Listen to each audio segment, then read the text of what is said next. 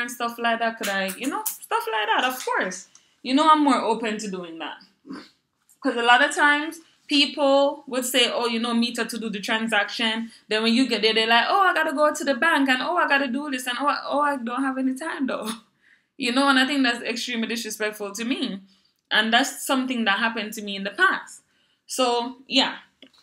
Yeah. So so a lot of persons also, I don't know if you guys know this, a lot of persons try to find the cheaper routes and all.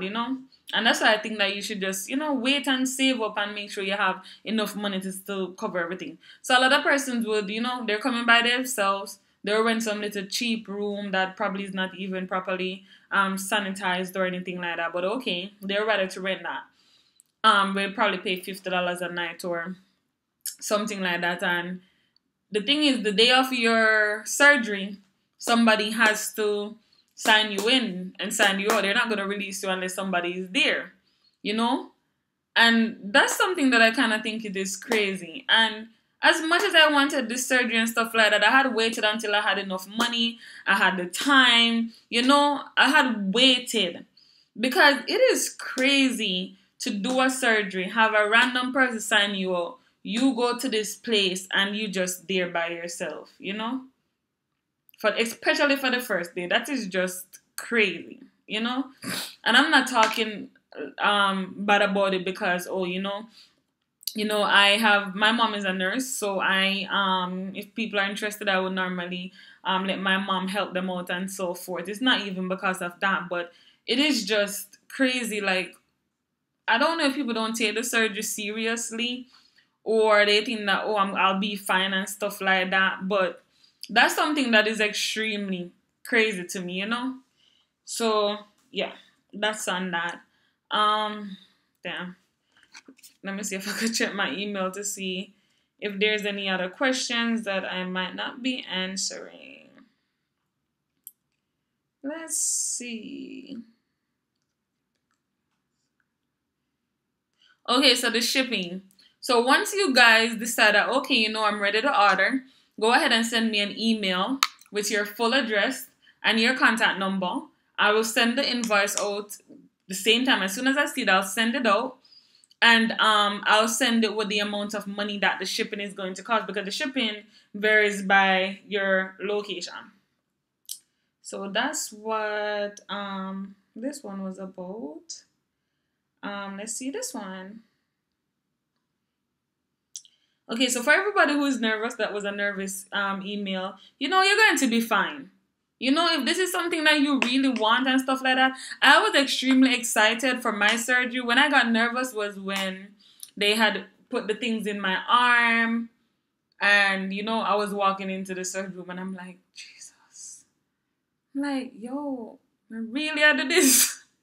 That's when I got nervous. And I didn't even got nervous.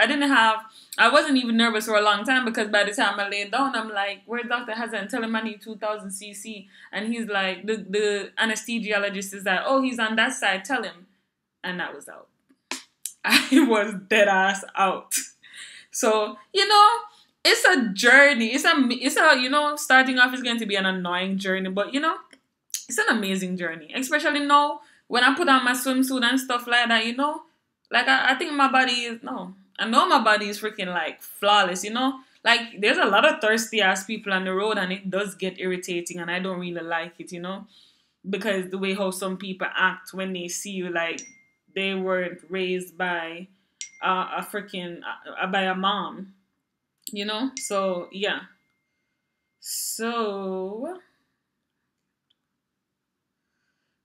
yeah. So somebody else said, "Oh, what if they're not having a Brazilian butt lift? What if they're just having lipo? That is totally fine. It's very similar because I had liposuction too. You would wear a garment also. You could use the basic would probably be a better option. And what I'll probably do is I mix it, to actually, make you actually, I'm sorry, for it to actually work for you. If you're doing your boobs only or anything like that, I'll find you a package and I'll mail it out for you, okay? Do you know by any chance what I'll need after surgery? Okay, so somebody was asking if I know by any chance how much they'll need after surgery, how much money they would need, and their stage 2 Fahaz.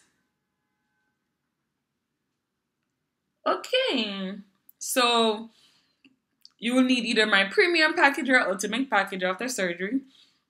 I always think you should probably have $1,000 left, but after you pay every single thing and you buy all your supplies, you should have at least $1,000 left back, just in case there's something that you run out of or there's something that is not working for you that you need. You know, I do think you should have leftover money for that. Perfect example was I had everything packed up at my house because I thought that, oh, I'm going to just come out of surgery. My mom's going to drive me to my house because I wasn't living with her. And I was just going to go sleep. And I had this. I came out of surgery, knocked the hell out. Like, literally. I'm like, what did I do to myself? Da da da da. I felt like, I don't know if I was high as kite. There was a construction building in my brain. Like, it was just like bang, bang, bang, bang.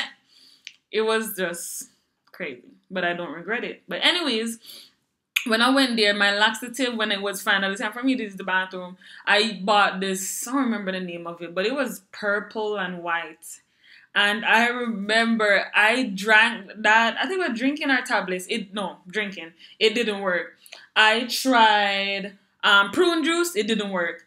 I tried and that's when my money, because I didn't expect my mom to pay for that. You know, and that's when I had to give her my card for her to be buying stuff for me to feel better for this, whatever to get out. And eventually she bought something and sticked it up my butt. And that's what worked. After me buying probably 10 other stuff. So yes, you should make sure that you have, you know, a saving. To be honest, if I had a 2-bedroom house, because I live in a condo, like a high rise, you could probably see the buildings down there. Yeah, see? So yeah, so I only have like a 1-bedroom condo and it's no one crashing on my living room, but no. But yeah, if I had a 2-bedroom, you know, I would have actually, you know, helped out some people depending on the vibe and stuff like that, you know. I would have just, you know, rented them the other room and I'll just care for them or have my mom come in and stuff like that. They pay my mom and all, you know. Because when I was doing it, I'm just a barefaced person and I get up and I just do things and all, you know. And I don't really look for help or anything like that. But not everybody can be like that, you know, because it's a very nerve-wracking situation, especially with everything that we're hearing in the news right now. So, yep. So someone asked if I communicated by email or by phone. For now, email, which would be Curvy Gyals, and the Gyals is GYALS at gmail.com. Someone asked if I had financing available on the packages. No. No, because I just think that, you know, it's not that expensive. And if there is financing, something is always going to happen like, oh, you know, I'm not going to do the surgery anymore and this, that, and the other. And I don't want to be in any problems with nobody. And that's what I realized, you know. People, they won't mess with the doctor. The doctor give them a price and that's that and they'll take it. But when somebody else is starting off a small business and so forth, you know, totally crazy. So, yeah, I'm going through. Alright, guys, so that's all the email that I'm really seeing for now, you know. Most persons have the same question. So, thank you guys so much for watching. I don't know if you guys want to see another picture of the bod. But yes, one thing I still love the